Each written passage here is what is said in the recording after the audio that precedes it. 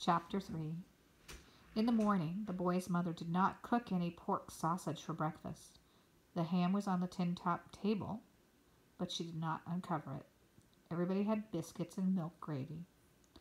There was still a faint smell of ham, but the boy missed the scent of sausage coming up to him as soon as he stood warming himself. He had hurried out and called Sounder and looked under the house before he had finished buttoning his shirt. But his mother had made him come in. She knew he would be crawling into the cabin. She made him put on his last year's worn-out overalls and ragged jacket of his father's that came down to his knees. It wouldn't keep out much cold, but because it was full of holes. The boy's mother put what was left of the pork sausage and the ham in a meal sack. When she had wrapped her walnut kernels in brown paper and tied them with a string, she tied a scarf around her head and put on a heavy brown sweater that had pink flannel outing patches on the elbows. She put the brown package in a basket she always carried when she went to the store. She put the meal sack over her shoulder. "I'm taking the kernels to the store to sell them," she said to the boys. She did not say where she was going with the meal sack she had swung over her shoulders. "Watch the fire, child," she said. "Don't go out of hollering distance and leave the young ones. Don't let them out in the cold. Warm some mush in the skillet for y'all to eat at dinner time. I'll be home before supper time. Whatever you do, child, do not leave the children with a roaring fire and go looking for Sounder. You ain't gonna find him this day. If a stranger comes, don't say nothing." The boy had nodded each time she spoke, but he thought he would say yes or "Don't worry, I will," but he didn't. He pushed the younger children back out of the cold and closed the door. As his mother stepped off the porch and started for the road, she began to hum softly to herself. It was a song the boy had heard her sing many nights in the cabin. "You gotta walk that lonesome valley. You gotta walk it by yourself. Ain't nobody else gonna walk it for you." The boy wanted to run after her.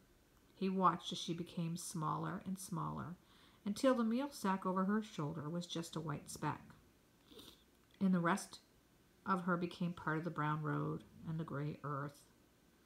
When the white speck had faded into the earth, the boy looked up at the sky. "No sun to thaw things out today," he said aloud to himself.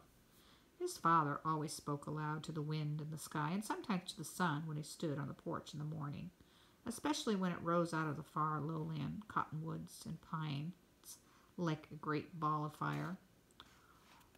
"Warmin' the cold bones," his father would say.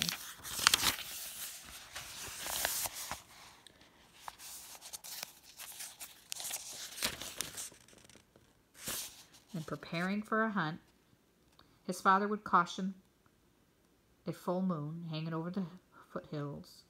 "Don't shine too bright. You'll make the critters skittish." And Sounder, too, setting on his haunches, would speak to the moon in ghost-stirring tones of lonesome dog talk. People would be very mean to his mother today, the boy thought. He wondered if she would tell them that the ham had slid across the floor. If she told them, they might just throw it out and feed it to their dogs. They might just let his mother keep it and bring it home again. They wouldn't let her keep the pork sausage, for it was wrapped in clean white paper and not cooked. They might push and pull his mother and put her in the back of the spring wagon and take her away, too. She would spill the walnut kernels, and then she wouldn't be able to sell them and buy a sow belly and potatoes. The boy had hoped the sun would shine, and it would soften the frozen crust of earth and make it easier for him to dig a grave for Sounder. If he found Sounder. If Sounder was dead. He hoped no one would come along and see him carrying a grub hoe and shovel across the field to the big jack oak. They would ask what he was doing, and if anybody passed while he was digging the grave, he would probably hide in the fence row. If they saw him, they might run him off the land. He felt like crying, but he didn't. Crying would only bother him. He would have his hands full of tools or be carrying Sounder's body. His nose would start dripping and be powerful, troublesome, because he wouldn't have a free hand to wipe it. He looked at the armload of wood and punched up the fire. Don't open the stove door, he cautioned the younger children. I have to go out some more. He went to his bed and took Sounder's ear from under the pillow. He would bury it with Sounder. He smelled his pillow. It smelled clean and fresh. He put the ear in his pocket so the children wouldn't ask any questions as he passed them on the way out. He smoothed his pillow. He was glad his mother had washed his sheet and pillowcase every week, just like she did for the people who lived in the big houses with curtains on the windows. About twice a year, his mother washed a lot of curtains. The clothesline was filled with them. They were thin, and they were light and ruffly and fluffy. More fun to rub your face against a curtain than on a clean sheet every Monday. The curtains, moving in the breeze, were like sea foam. The boy had never seen sea foam, but his mother had told him that when the Lord calmed the mighty Jordan for the people to cross over, the water moved in little ripples like curtains in a breeze, and soft white foam made ruffles on the top of the water. The boy had never looked out the window that had curtains on it. Whenever he passed houses with curtains on the windows, he remembered that if he put his face close against the curtains on the wash line, he could see through them. He thought that there were always eyes close against the curtains, having a look at him. He watched the windows out of a corner of his eye. He always felt scared until he passed. Passing a cabin was different. In a cabin window, there were just faces with real eyes looking out. He could just go out now, he thought. The wood in the stove had burned down some, and it would be safe. Besides, he would be close by for a while. Getting the body of Sounder from under the cabin wouldn't be easy. The younger children would bother him. They would ask a lot of questions like, why is Sounder dead? And will he stay dead? And more than he would not want to answer. When I'm out, don't be yelling for me. I'll be through in a while, he said to the smallest, who was looking out of the window. His chin barely high enough to rest on the sill. There's no hurry, the boy thought. I have all day, and it's still early. And he looked out of the window too. If you're inside, you look out. If you're outside, you look in. But what looks both ways? That's a riddle. What's the answer? He directed it to no child in particular, and no one answered. What's the answer? The boy repeated. And then he answered his own riddle. The window is the answer. It looks both ways. None of the children paid any attention. I must go now, said the boy to his brother and sisters, before it gets colder. The wind is starting up, so keep the door shut. Sounder had not died in his favorite spot, right behind the porch steps, where he had a hole dug out, and where the boy's father had put 2 coffee sacks for a pallet. His mother had said Sounder would crawl to the darkest, farthest part of the cabin. That's why she made the boy put on his old ragged clothes. The boy could not see all the way under the cabin. At one time rats had lived there, and they had pushed up the earth in some places so that it almost touched the beams. They did this so they could gnaw through the floor from below.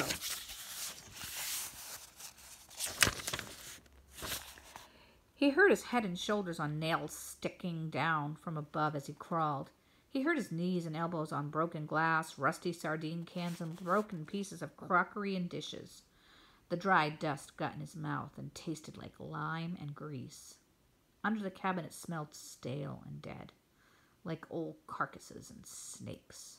The boy was glad it was winter because in summer there might have been dry land moccasins and copperheads under the cabin. He crawled from the front to the back, looking all along the spaces between the beams. Sounder was not to be seen. The boy would have to go back and forth. Maybe Sounder had pushed with his hind feet and dug a hole into which he had settled. The threadbare knees of last year's overalls opened up, and his bare knees scraped the soil. His father's long jacket caught under his knees as he crawled and jerked his face down into the dust. Cobwebs drooped over his face and mouth. His mouth was so dry with dust that he could not spit them out. He crawled over every spot under the cabin, but Sounder's body was not there. The boy felt in his pocket. He had lost Sounder's ear under the cabin. It made no difference.